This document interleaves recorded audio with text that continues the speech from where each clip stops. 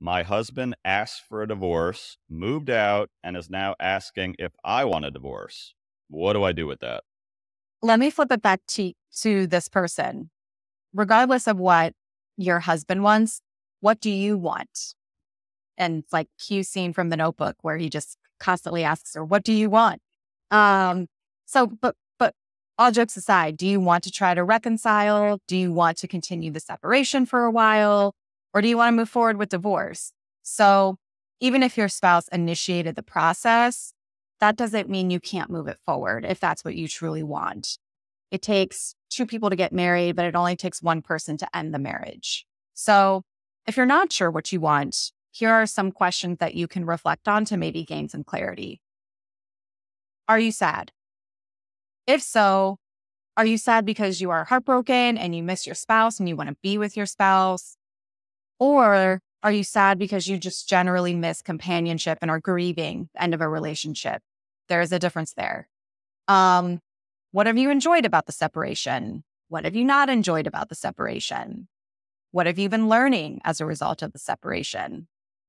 And last but not least, if you were to reconcile, what's your plan?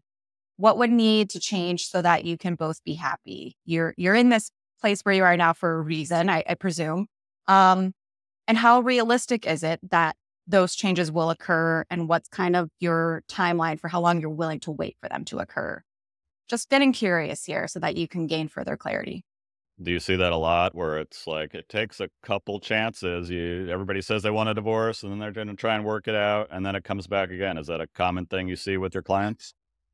It is a common thing that I see where they kind of go through these cycles of they reach their limit and then they kind of dip their toe in and then it's kind of like, whoa, like what am I doing here? Because it's big change, which is scary and uncomfortable. So it is very common to kind of do that a couple of times and there's no shame around that. It's when you're ready, you'll be ready.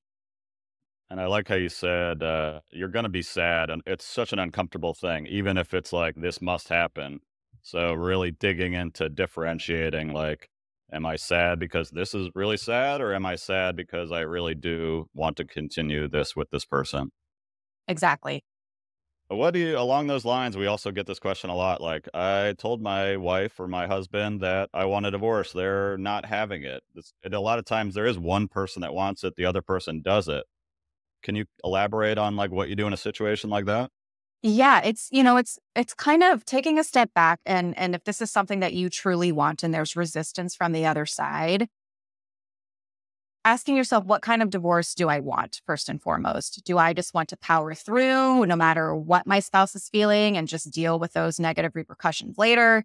Or do I want to take my time and allow my spouse to kind of get used to the idea and then kind of slowly move forward? There's no right or wrong way, but regardless, just know that you are going to be the one who is kind of driving the bus, so to speak. And so that's a different type of responsibility, and it can bring with it a host of other emotions like feeling guilty or feeling bad that you're kind of forcing your spouse to do something that they don't want to do. So just making sure you acknowledge and process those emotions and just stay clear on what you really want. And my advice that I didn't take, find a coach to talk to because I don't know how anybody does this stuff without it. Like, I didn't even know that a divorce coach was a thing when I was getting divorced.